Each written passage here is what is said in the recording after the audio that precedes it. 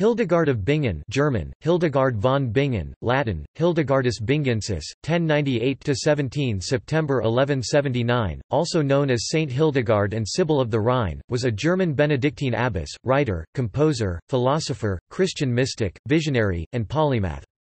She is considered to be the founder of scientific natural history in Germany. Hildegard was elected magistra by her fellow nuns in 1136. She founded the monasteries of Rupertsberg in 1150 and Eibingen in 1165. One of her works as a composer, the Ordo Virtutum, is an early example of liturgical drama and arguably the oldest surviving morality play. She wrote theological, botanical, and medicinal texts, as well as letters, liturgical songs, and poems, while supervising miniature illuminations in the Rupertsberg manuscript of her first work, iScivias. She is also noted for the invention of a constructed language known as lingua ignota. Although the history of her formal consideration is complicated, she has been recognized as a saint by branches of the Roman Catholic Church for centuries. On 7 October 2012, Pope Benedict XVI named her a Doctor of the Church.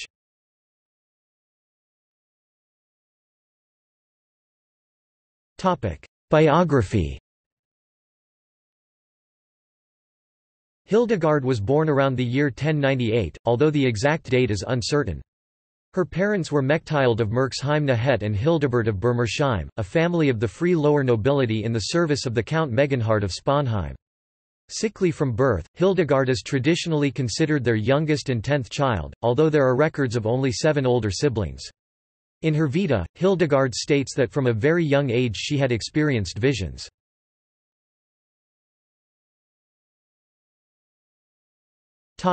Monastic life. Perhaps because of Hildegard's visions, or as a method of political positioning or both, Hildegard's parents offered her as an oblate to the Benedictine monastery at the Disibodenberg, which had been recently reformed in the Palatinate forest. The date of Hildegard's enclosure at the monastery is the subject of debate. Her Vita says she was professed with an older woman, Jutta, the daughter of Count Stephan II of Sponheim, at the age of 8. However, Jutta's date of enclosure is known to have been in 1112, when Hildegard would have been 14. Their vows were received by Bishop Otto Bamberg on All Saints' Day, 1112.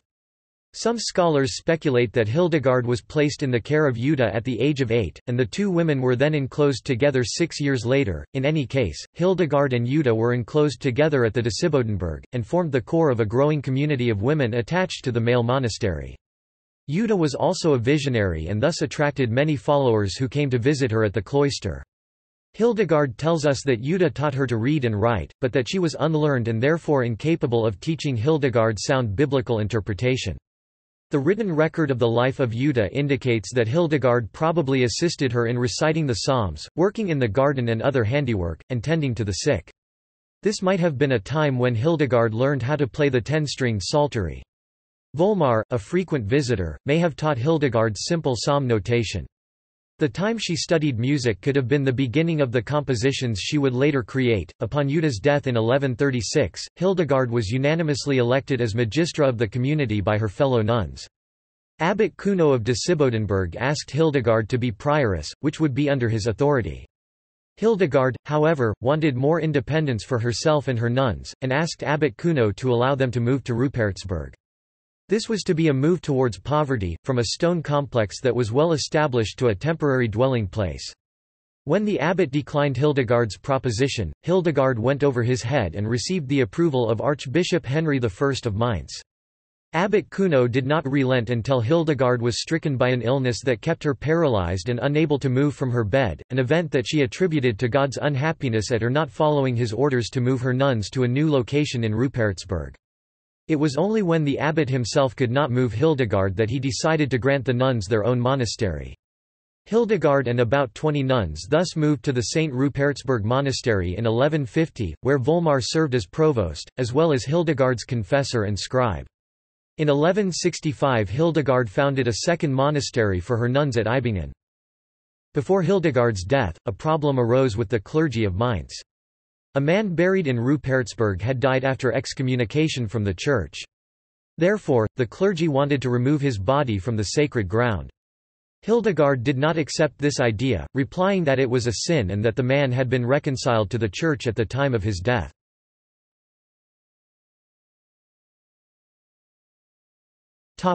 Visions.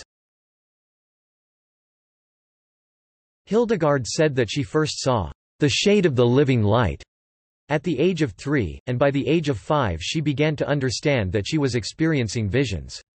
She used the term visio, the Latin for vision, to describe this feature of her experience, and recognized that it was a gift that she could not explain to others. Hildegard explained that she saw all things in the light of God through the 5 senses: sight, hearing, taste, smell, and touch. Hildegard was hesitant to share her visions, confiding only to Jutta, who in turn told Volmar, Hildegard's tutor and, later, secretary. Throughout her life, she continued to have many visions, and in 1141, at the age of 42, Hildegard received a vision she believed to be an instruction from God, to write down that which you see and hear. Still hesitant to record her visions, Hildegard became physically ill. The illustrations recorded in the Book of iScivias were visions that Hildegard experienced, causing her great suffering and tribulations. In her first theological text, iScivias, Know the Ways, Hildegard describes her struggle within.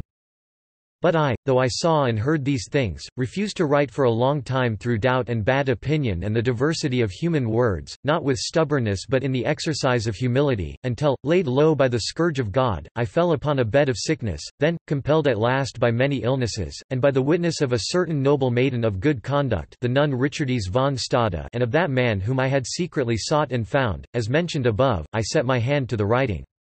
While I was doing it, I sensed, as I mentioned before, the deep profundity of scriptural exposition, and, raising myself from illness by the strength I received, I brought this work to a close, though just barely, in 10 years. And I spoke and wrote these things not by the invention of my heart or that of any other person, but as by the secret mysteries of God I heard and received them in the heavenly places. And again I heard a voice from heaven saying to me, Cry out therefore, and write thus. It was between November 1147 and February 1148 at the Synod in Trier that Pope Eugenius heard about Hildegard's writings. It was from this that she received papal approval to document her visions as revelations from the Holy Spirit, giving her instant credence. On 17 September 1179, when Hildegard died, her sisters claimed they saw 2 streams of light appear in the skies and cross over the room where she was dying.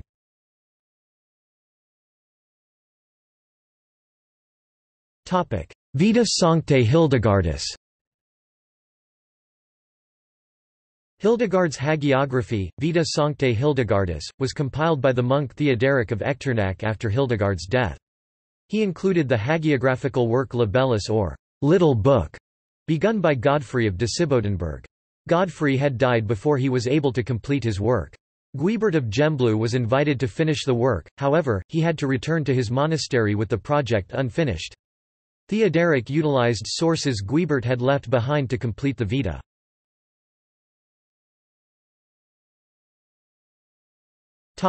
Works.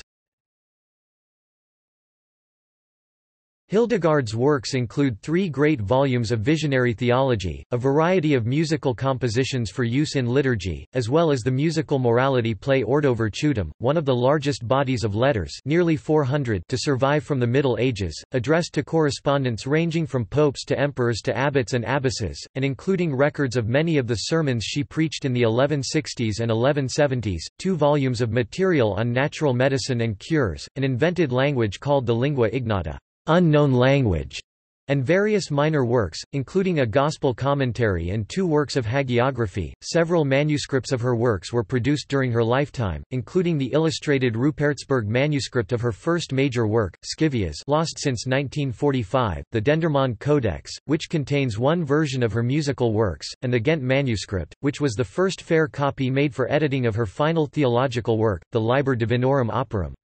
At the end of her life, and probably under her initial guidance, all of her works were edited and gathered into the single Riesencodex manuscript.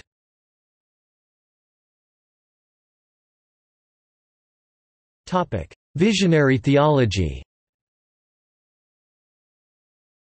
Hildegard's most significant works were her 3 volumes of visionary theology, iScivias, Know the Ways, composed 1142–1151, Liber Vitae Meritorum, Book of Life's Merits, or Book of the Rewards of Life, composed 1158–1163, and Liber Divinorum Operum, Book of Divine Works, also known as De Operatione Dei. On God's Activity, composed 1163 -1172 or 1174.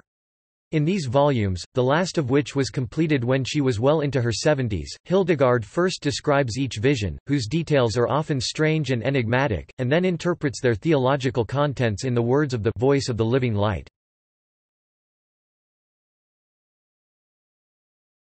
iScivias. The composition of the first work, iScivias, was triggered by the insistence of her visionary experiences in about 1142, when she was already 43 years old. Perceiving a divine command to write down what you see and hear, Hildegard began to record her visionary experiences. iScivias is structured into 3 parts of unequal length. The first part, 6 visions, chronicles the order of God's creation, the creation and fall of Adam and Eve, the structure of the universe, famously described as the shape of an egg, the relationship between body and soul, God's relationship to his people through the synagogue, and the choirs of angels. The second part, 7 visions, describes the order of redemption, the coming of Christ the Redeemer, the Trinity, the Church as the bride of Christ and the mother of the faithful in baptism and confirmation, the orders of the Church, Christ's sacrifice on the cross and the Eucharist, and the fight against the devil. Finally, the third part, 13 visions, recapitulates the history of salvation told in the first 2 parts, symbolized as a building adorned with various allegorical figures and virtues. It concludes with the Symphony of Heaven, an early version of Hildegard's musical compositions. Portions of the uncompleted work were read aloud to Pope Eugenius III at the Synod of Trier in 1148, after which he sent Hildegard a letter with his blessing. This blessing was later construed as papal approval for all of Hildegard's wide-ranging theological activities. Towards the end of her life, Hildegard commissioned a richly decorated manuscript of iScivias, the Rupertsberg Codex, although the original has been lost since its evacuation to Dresden for safekeeping in 1945. Its images are preserved in a hand-painted facsimile from the 1920s.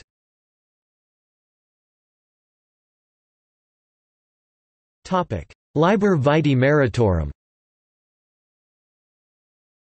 In her second volume of Visionary Theology, composed between 1158 and 1163, after she had moved her community of nuns into independence at the Rupertsberg in Bingen, Hildegard tackled the moral life in the form of dramatic confrontations between the virtues and the vices. She had already explored this area in her musical morality play, Ordo Virtutum, and the Book of the Rewards of Life takes up that play's characteristic themes. Each vice, although ultimately depicted as ugly and grotesque, nevertheless offers alluring, seductive speeches that attempt to entice the unwary soul into their clutches. Standing in our defense, however, are the sober voices of the virtues, powerfully confronting every vicious deception. Amongst the work's innovations is one of the earliest descriptions of purgatory as the place where each soul would have to work off its debts after death before entering heaven. Hildegard's descriptions of the possible punishments there are often gruesome and grotesque, which emphasize the work's moral and pastoral purpose as a practical guide to the life of true penance and proper virtue.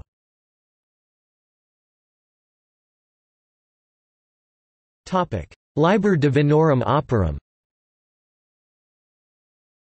Hildegard's last and grandest visionary work had its genesis in one of the few times she experienced something like an ecstatic loss of consciousness.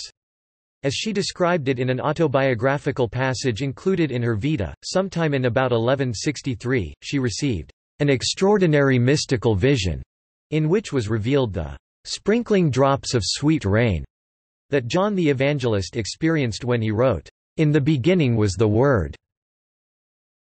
John chapter 1 verse 1. Hildegard perceived that this Word was the key to the work of God, of which humankind is the pinnacle. The Book of Divine Works, therefore, became in many ways an extended explication of the prologue to John's Gospel. The 10 visions of this work's 3 parts are cosmic in scale, to illustrate various ways of understanding the relationship between God and his creation. Often, that relationship is established by grand allegorical female figures representing divine love or wisdom sapientia. The first vision opens the work with a salvo of poetic and visionary images, swirling about to characterize God's dynamic activity within the scope of his work within the history of salvation. The remaining three visions of the first part introduce the famous image of a human being standing astride the spheres that make up the universe, and detail the intricate relationships between the human as microcosm and the universe as macrocosm. This culminates in the final chapter of Part 1, Vision 4, with Hildegard's commentary on the prologue to John's Gospel, John chapter 1 verses 1 to 14, a direct rumination on the meaning of "In the beginning was the Word." The single vision that comprises the whole of Part 2 stretches that rumination back to the opening of Genesis, and forms an extended commentary on the 7 days of the creation of the world told in Genesis chapter 1-2-3. This commentary interprets each day of creation in three ways: literal or cosmological, allegorical or ecclesiological, i.e. related to the Church's history, and moral or tropological, i.e. related to the soul's growth and virtue. Finally, the 5 visions of the third part take up again the building imagery of iScivias to describe the course of salvation history. The final vision 3.5 contains Hildegard's longest and most detailed prophetic program of the life of the Church from her own days of womanish weakness through to the coming and ultimate downfall of the Antichrist.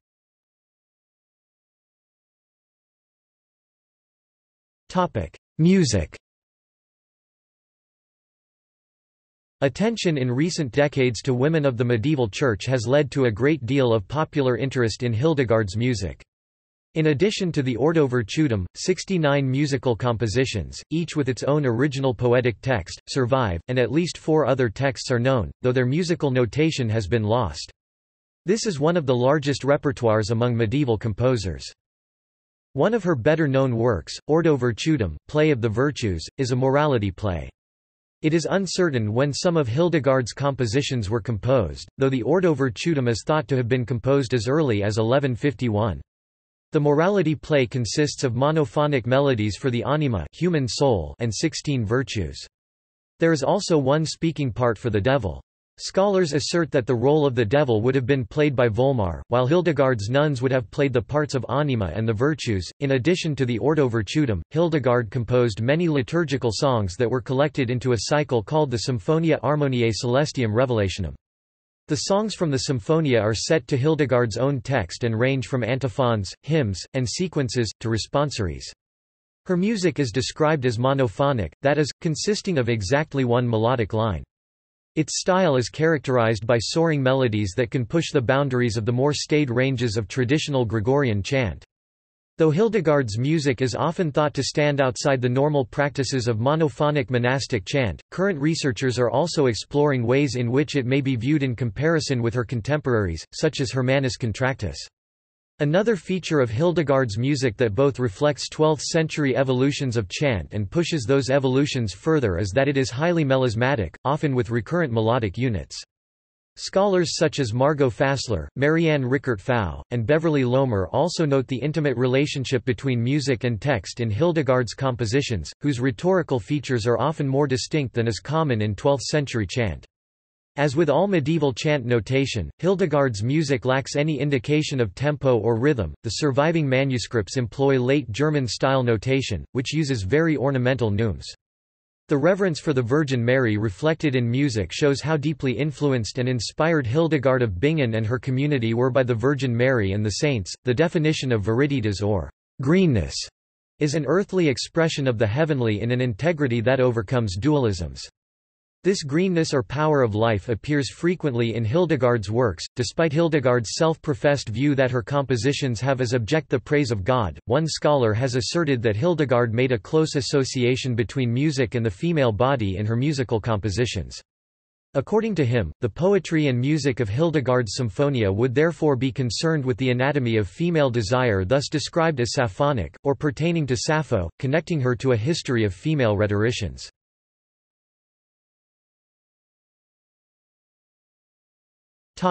Scientific and medicinal writings. Hildegard's medicinal and scientific writings, though thematically complementary to her ideas about nature expressed in her visionary works, are different in focus and scope. Neither claim to be rooted in her visionary experience and its divine authority. Rather, they spring from her experience helping in and then leading the monastery's herbal garden and infirmary, as well as the theoretical information she likely gained through her wide-ranging reading in the monastery's library. As she gained practical skills in diagnosis, prognosis, and treatment, she combined physical treatment of physical diseases with holistic methods centered on spiritual healing. She became well known for her healing powers involving practical application of tinctures, herbs, and precious stones. She combined these elements with a theological notion ultimately derived from Genesis: all things put on earth are for the use of humans. In addition to her hands-on experience, she also gained medical knowledge, including elements of her humoral theory, from traditional Latin texts. Hildegard catalogued both her theory and practice in 2 works. The first, Physica, contains 9 books that describe the scientific and medicinal properties of various plants, stones, fish, reptiles, and animals. The second, Causae et Curae, is an exploration of the human body, its connections to the rest of the natural world, and the causes and cures of various diseases. Hildegard documented various medical practices in these books, including the use of bleeding and home remedies for many common ailments. She also explains remedies for common agricultural injuries such as burns, fractures, dislocations, and cuts. Hildegard may have used the books to teach assistants at the monastery. These books are historically significant because they show areas of medieval medicine that were not well documented because their practitioners, mainly women, rarely wrote in Latin. Her writings were commentated on by Milani Lipinska, a Polish scientist. In addition to its wealth of practical evidence, Causae et Curae is also noteworthy for its organizational scheme. Its first part sets the work within the context of the creation of the cosmos and then humanity as its summit, and the constant interplay of the human person as microcosm both physically and spiritually with the macrocosm of the universe informs all of Hildegard's approach. Her hallmark is to emphasize the vital connection between the green health of the natural world and the holistic health of the human person. Viriditas, or greening power, was thought to sustain human beings and could be manipulated by adjusting the balance of elements within a person. Thus, when she approached medicine as a type of gardening, it was not just as an analogy. Rather, Hildegard understood the plants and elements of the garden as direct counterparts to the humors and elements within the human body, whose imbalance led to illness and disease. Thus, the nearly 300 chapters of the second book of Causae et Curae explore the etiology, or causes, of disease as well as human sexuality, psychology, and physiology. In this section, she gives specific instructions for bleeding based on various factors, including gender, the phase of the moon, bleeding is best done when moon is waning, the place of disease, use veins near diseased organ of body part, or prevention, big veins in arms, and how much blood to take, described in imprecise measurements, like the amount that a thirsty person can swallow in one gulp. She even includes bleeding instructions for animals to keep them healthy.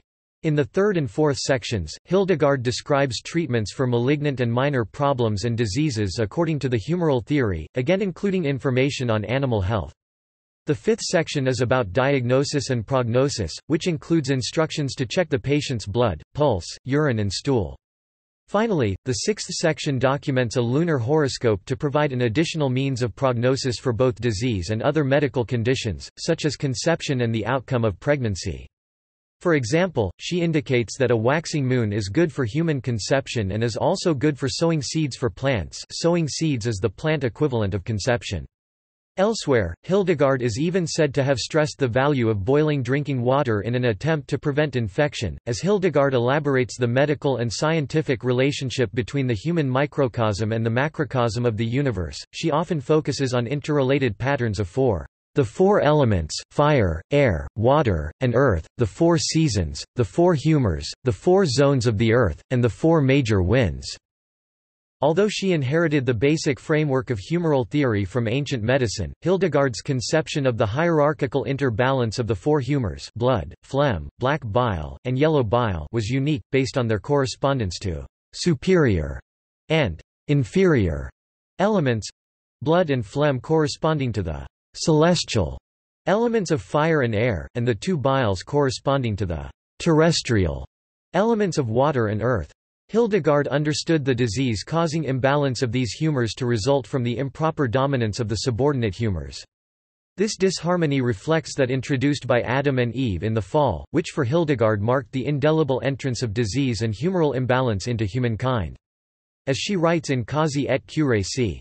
42, it happens that certain men suffer diverse illnesses. This comes from the phlegm which is superabundant within them.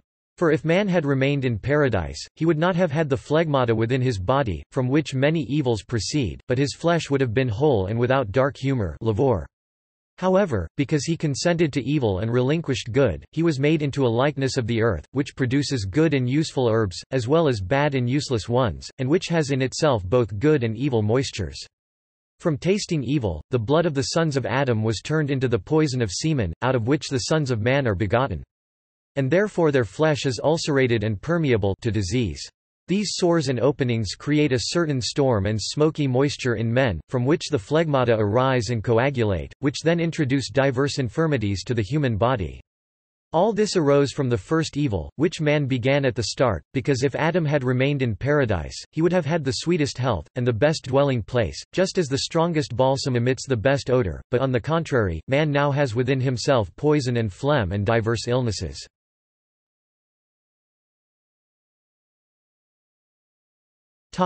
Lingua ignota and invented alphabet.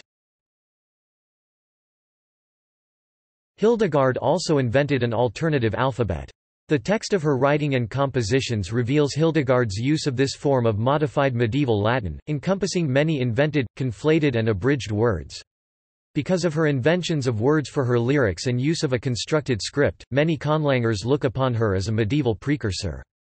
Scholars believe that Hildegard used her lingua ignota to increase solidarity among her nuns.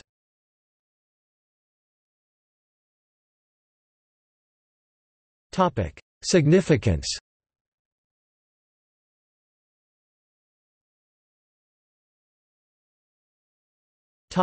During her lifetime. Maddox claims that it is likely Hildegard learned simple Latin and the tenets of the Christian faith but was not instructed in the 7 liberal arts, which formed the basis of all education for the learned classes in the Middle Ages, the trivium of grammar, dialectic, and rhetoric plus the quadrivium of arithmetic, geometry, astronomy, and music. The correspondence she kept with the outside world, both spiritual and social, transcended the cloister as a space of spiritual confinement and served to document Hildegard's grand style and strict formatting of medieval letter writing, contributing to Christian European rhetorical traditions. Hildegard authorized herself as a theologian through alternative rhetorical arts. Hildegard was creative in her interpretation of theology. She believed that her monastery should exclude novices who were not from the nobility because she did not want her community to be divided on the basis of social status. She also stated that, "Woman may be made from man, but no man can be made without a woman." Because of church limitation on public, discursive rhetoric, the medieval rhetorical arts included preaching, letter writing, poetry, and the encyclopedic tradition. Hildegard's participation in these arts speaks to her significance as a female rhetorician, transcending bans on women's social participation and interpretation of Scripture.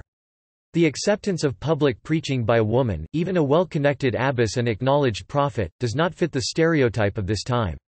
Her preaching was not limited to the monasteries. She preached publicly in 1160 in Germany, New York, Routledge, 2001, 9.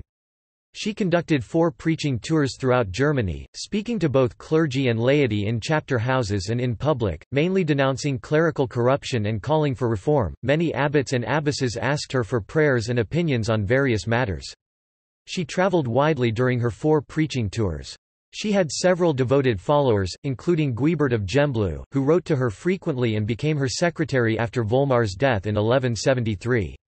Hildegard also influenced several monastic women, exchanging letters with Elizabeth of Schonau, a nearby visionary. Hildegard corresponded with popes such as Eugene III and Anastasius IV, statesmen such as Abbot Suger, German emperors such as Frederick I Barbarossa, and other notable figures such as Saint Bernard of Clairvaux, who advanced her work, at the behest of her abbot, Cuno, at the Synod of Trier in 1147 and 1148. Hildegard of Bingen's correspondence is an important component of her literary output.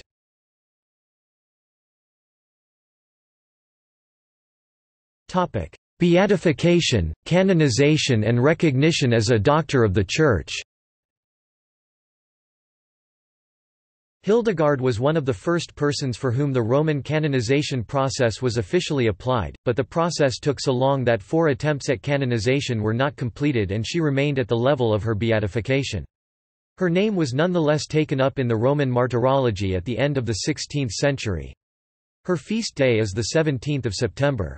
Numerous popes have referred to Hildegard as a saint, including Pope John Paul II and Pope Benedict XVI. On 10 May 2012, Pope Benedict XVI extended the liturgical cult of Saint Hildegard to the entire Catholic Church in a process known as equivalent canonization, thus laying the groundwork for naming her a Doctor of the Church.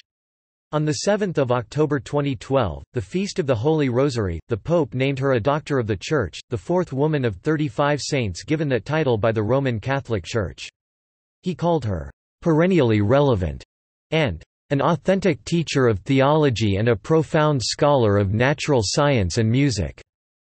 Hildegard of Bingen also appears in the calendar of saints of various Anglican churches, such as that of the Church of England, in which she is commemorated on 17 September. Hildegard's parish and pilgrimage church in Eibingen near Rudesheim houses her relics.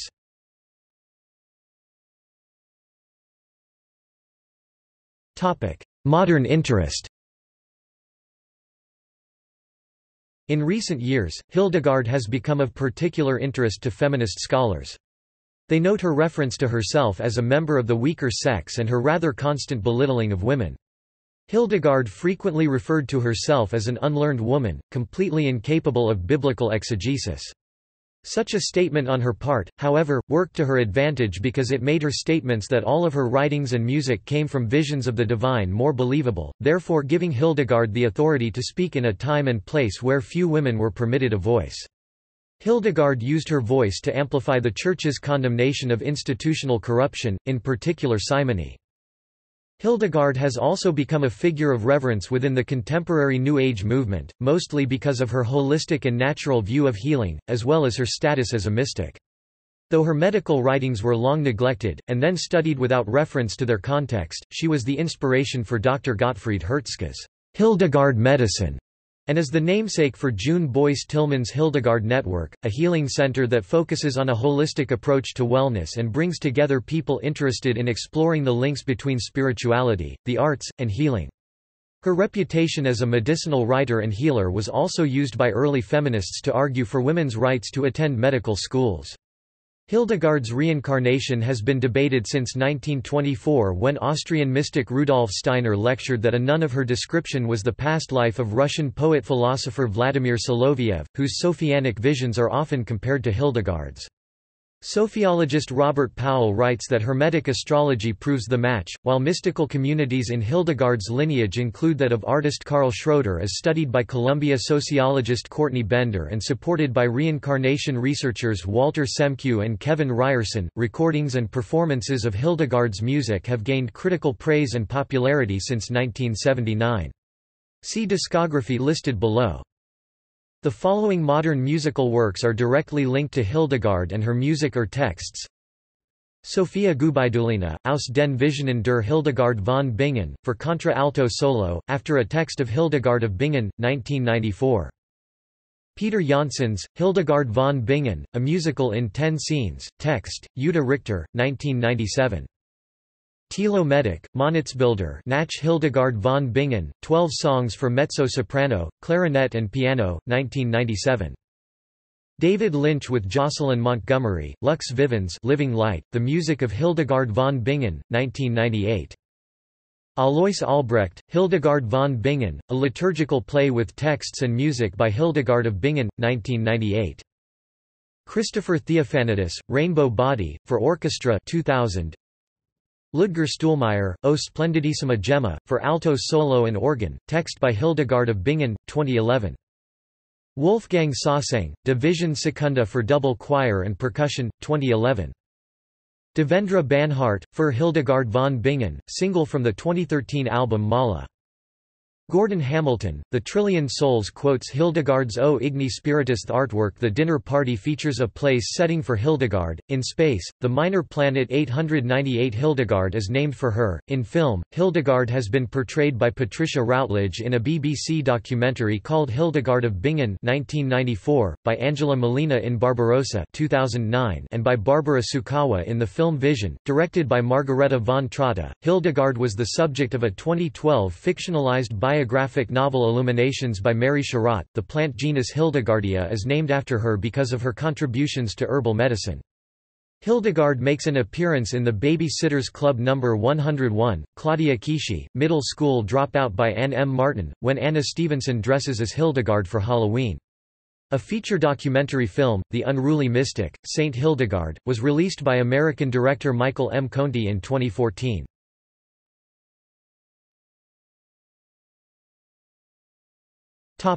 Bibliography. Primary sources: editions of Hildegard's work Hildegardis Bingensis, Opera Minora II, edited by C. P. Evans, J. Deployg, S. Moens, M. Embach, K. Gartner, Corpus Christianorum Continuatio Medievalis CCCM 226a Turnhout, Brepols, 2015, ISBN 978-2-503-54837-1 Hildegardis Bingensis, Opera Minora, edited by H. Feiss, C. Evans, B. M. Kienzl, C. Musig, B. Newman, P. Dronk, Corpus Christianorum Continuatio Medievalis CCCM 226 Turnhout, Brepols, 2007, ISBN 978-2-503-05261-8 Hildegardis Bingensis. Work Band IV. Lieder Symphoniae. Edited by Barbara Stuhlmeier. Boriner Kunstverlag 2012. ISBN 978-3-87071-263-1. Lieder Otto Müller Verlag Salzburg 1969, modern edition in adapted square notation Marianne Rickert Pfau, Hildegard von Bingen, Symphonia, 8 volumes. Complete edition of the Symphonia Chants, Bryn Mawr, Hildegard Publishing Company, 1990. Beate Hildegardis Cause et Cure, ed. L. Moulanier Berlin, Akademie Verlag, 2003 Epistolarium pars prima IXC edited by L. van Acker, Corpus Christianorum Continuatio Medievalis CCCM 91a Turnhout, Brepols, 1991 Epistolarium pars secunda XCI CCLR edited by L. van Acker, Corpus Christianorum Continuatio Medievalis CCCM 91a Turnhout, Brepols, 1993 Epistolarium pars tertius CCLI CCCXC edited by L. van Acker and M. Claes Hackmaller, Corpus Christianorum Continuatio Medievalis XCIB Turnhout, Brepols, 2001 iScivias. A. Furcater, A. Carlaveras eds, Corpus Christianorum Scholars Version Vols. 43, 43a, Turnhout, Brepols, 2003 Liber Vitae Meritorum. A. Carlaveras ed. Corpus Christianorum Continuatio Medievalis CCCM 90 Turnhout, Brepols, 1995 Liber Divinorum Operum. A. de Rolls and P. Dronk eds, Corpus Christianorum Continuatio Medievalis CCCM 92 Turnhout, Brepols, 1996 Hildegard of Bingen, 2 hagiographies, Vita Sancti Ruperti Confessori, Vita Sancti Disabati Episcopi, ed., and trans. Hugh Feiss and Christopher P. Evans, Dallas Medieval Texts and Translations 11 Leuven and Paris, Peters, 2010 Hildegard of Bingen's Unknown Language, an edition, translation, and discussion, ed. Sarah Higley 2007 The entire Riesencodex glossary, with additions from the Berlin MS, translations into English, and extensive commentary early manuscripts of Hildegard's work Wiesbaden, Hessische Landsbibliothek, MS2 Riesencodex or Wiesbaden Codex c. 1180–85 Dendermonde, Belgium, Street Peters and Pauluzabdij Cod. 9 Villarenzer Codex c. 1174–75 Leipzig, University Library, St. Thomas 371 Paris, BIBL. Nat. MS 1139 München, University Library, MS2 Infinity 156.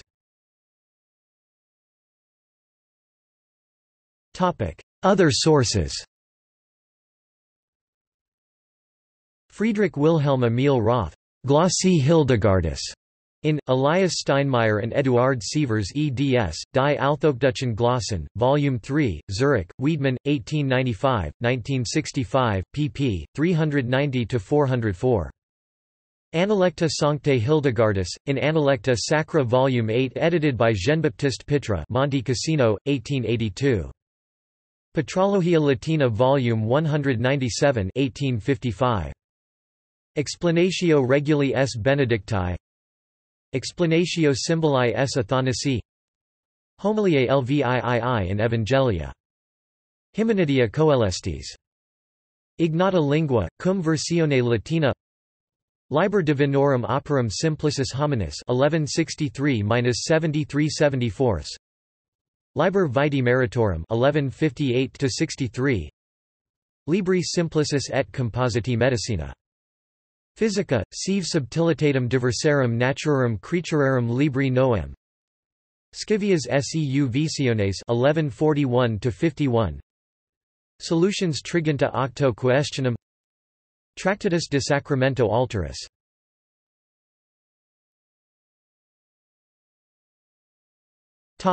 See also: Discography of Hildegard of Bingen, Timeline of women in science. Notes